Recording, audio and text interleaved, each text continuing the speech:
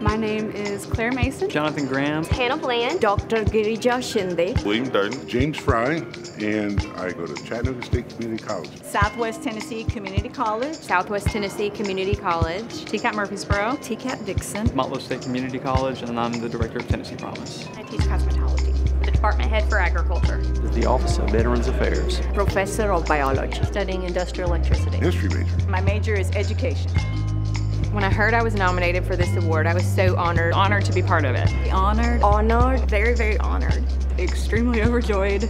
Shocked, humbled, Excited. Pretty excited. It was an emotional roller coaster. First, I was sort of confused. A little confused. I was like, why me? Like, there's so many great people that I work with. But I was also excited, right? Like, I think I made it to be a finalist because I care a lot about the citizens of Tennessee. I'm not sure. I have a very positive outlook on everything. Productivity. I think that's the biggest reason. I am very passionate about children. I love being with children. Maybe I built some respect along the way. Throughout the professional journey, I have asked myself just one question.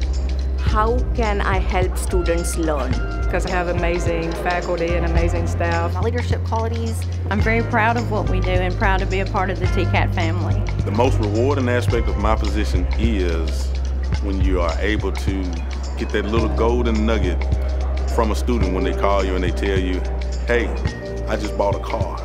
Student success. Seeing students succeed. When a student has the aha moment. Just helping others. Just seeing students succeed. Walk out of Northeast State with a degree or transfer on to ETSU or whatever university. That's where that gives me the greatest satisfaction of all. The number one piece of advice that I give to my students is to follow their hearts and dreams. You have to be professionally perfect, but you have to be compassionate and caring. You have to continue to grow. Pay attention, take things seriously, and study.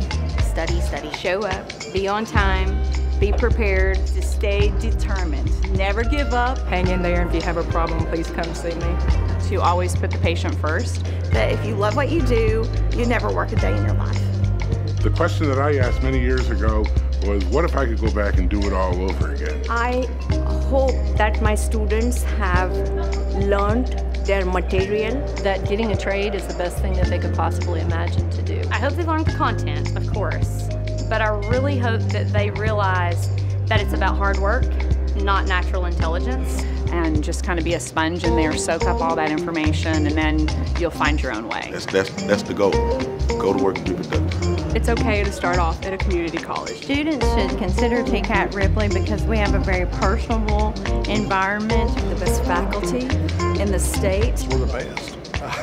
Our faculty and staff care deeply about our students that attend there. For the simple fact that, first and foremost, we're family. We really are. After I graduate Motlow, I plan to attend Austin Peay State University. I want to finish my education.